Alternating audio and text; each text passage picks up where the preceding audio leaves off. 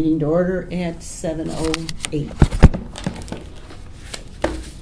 And Mrs. Ressler is here, Mrs. Gleason is here, and Mrs. Morrison is here, and Mrs. Jones is absent. We don't have any comments from the public. There's no old business. So we'll move on to June bills. Any questions on the June bills? I do not. I'm good. Me neither.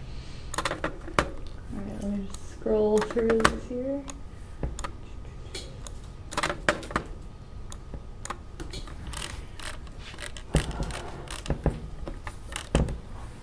Okay. Any questions on June interest or deposits? Yeah. CDS bills? No. Nope. Nope. Fall athletic supplies and equipment. Okay, so we had our fall athletic bid on May 4th at 9 a.m. Pretty standard here with all of our vendors. We have been utilizing the Buy Board purchasing cooperative, so you might see a couple new ones here and there. Like Concourse, that one's new. This has just really been helping us get all of our bids out really fast, really efficient. And then, we kind of reach more people that way. What's it called? Buy Board? It's called Buy Board. Yeah, it's a purchasing cooperative. So, but these are all pretty standard for our fall bid. So. Okay. Any problems with the fall bids? I'm good. No. 2018-19 property casualty insurance renewal. Okay, so as you see in the memo here, we had originally been quoted at a 10% increase for our property and casualty insurance through our current carrier, which is Wright Specialty. Alliant Mesereau, they were able to negotiate it down to a 5% increase, which actually is, I got a phone call a couple hours ago that they actually got it down to 4%, which is really good. So, some of the markets are just declining to quote us at all, really. Either they can't meet the pricing that Wright Specialty is able to give us, or they just basically aren't offering it. Sometimes they don't. Not all carriers want to work with school districts. So, right. So this is our premium for fiscal year 2019. Looking at $474,000, which, like I said, very, very favorable compared to what we were looking at originally, which was 10%. Wow. That's good. Can't argue with that at all. No, definitely not. Same good news with health and dental? Yeah. All right. So we do see a decrease in our HMO. Oh, wow. Yeah, HMO is going down 1.4%, which is pretty significant to the district. We had 2 really high years for our insurance, and it's great to see it going down. We do see the increase with PPO and dental, but I confirmed with with Alliant Mesereau, and she said these are really below market trend considering what's going on right now. So very favorable renewals. Like I said, the decrease in the HMO is huge. We were originally looking at an increase, so it's good to see that. I do also have here, if you are looking for a little light summer reading, if you would like to see it, here's a bunch of information that you can look at.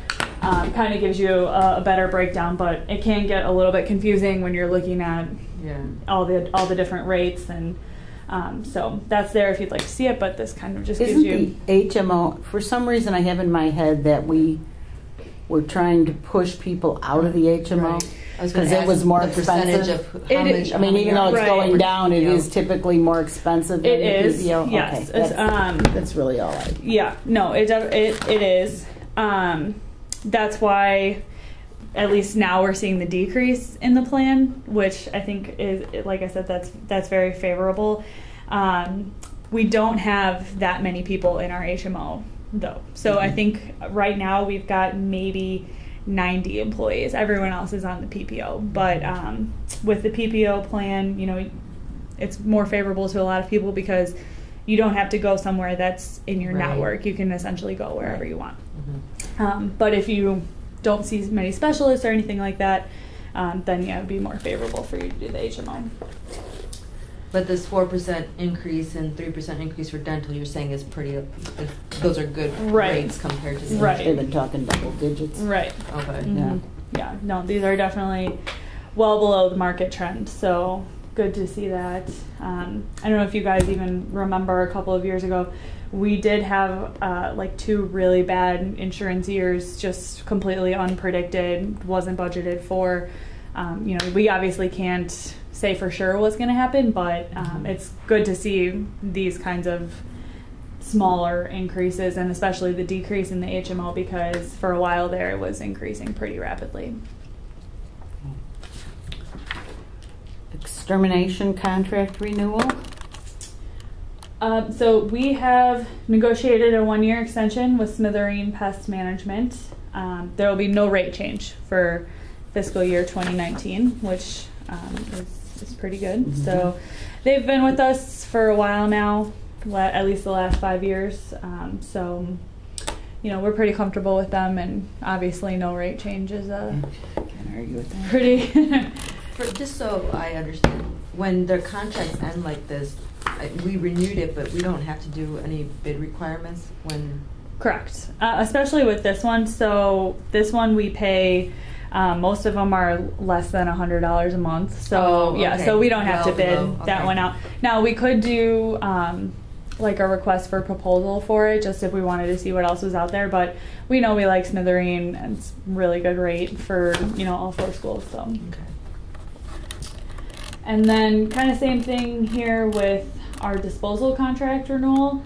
Last year we saw a 4.5% increase in our rate, just because it hadn't been increased in a while, so we were due for it. This year, talking to our rep, he brought up some interest in a 3-year extension to the contract with no rate change for this year or next year, and then we wouldn't see a rate increase until fiscal year 2021, and it would be either CPI or no more than 2.5%.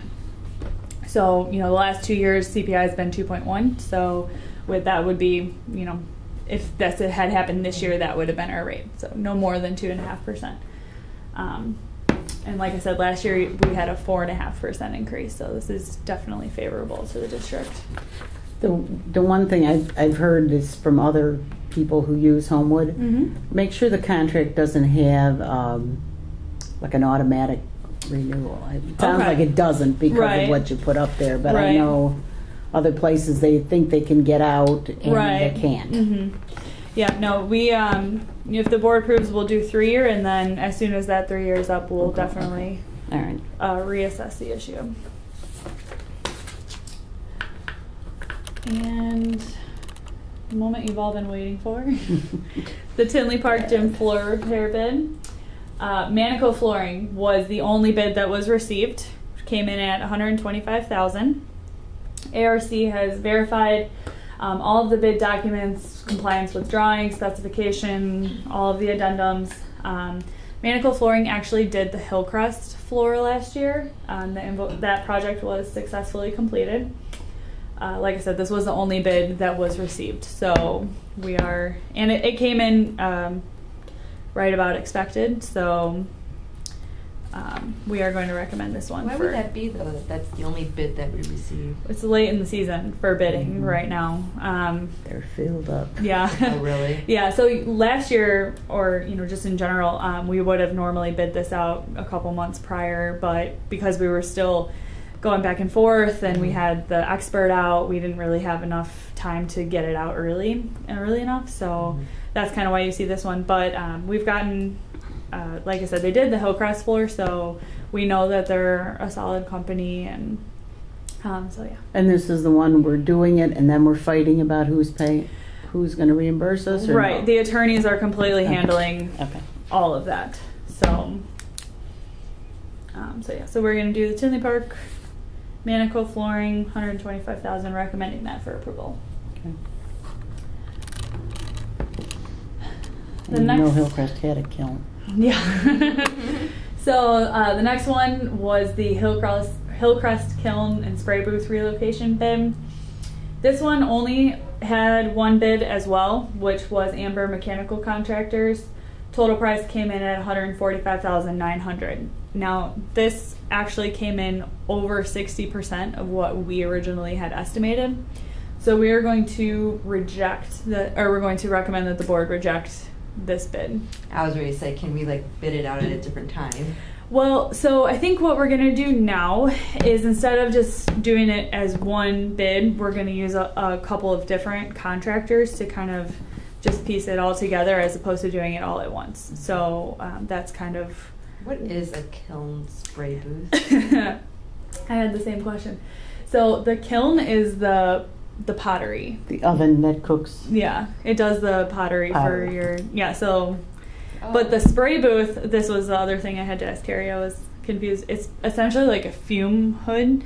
So if you're spray painting something, the fumes go outside as opposed to in the room. Going in the room, and it just makes it safer. So okay, that seems like a lot of money. I'm sure the kiln isn't cheap, but right, yeah, no, it's well, and like I said, this project, we kind of had an idea of what it was going to be, and then it came in super high, so it's kind of yeah. So we're going to recommend that the board reject this one. okay. All right. Last one, Prevailing Wage Act. This is something that the board votes on every year. The resolution required by the state of Illinois. The last one, I included a copy of it with you. So the most recent one we have is from September 1st of 2017. They're just been a little bit late getting it out. So this is just a resolution that the board has to vote on, basically, that says we will honor these wage rates for all of our employees that are doing contracts with the district. And then there's a copy of the resolution, and then the prevailing wage rates from the Illinois Department of Labor.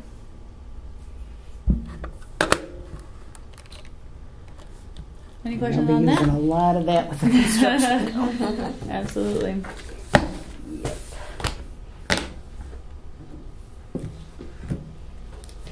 Any discussion?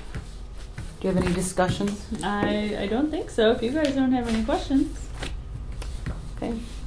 Next meeting is scheduled for July 9th, 2018, 7 p.m. at the Ad Center.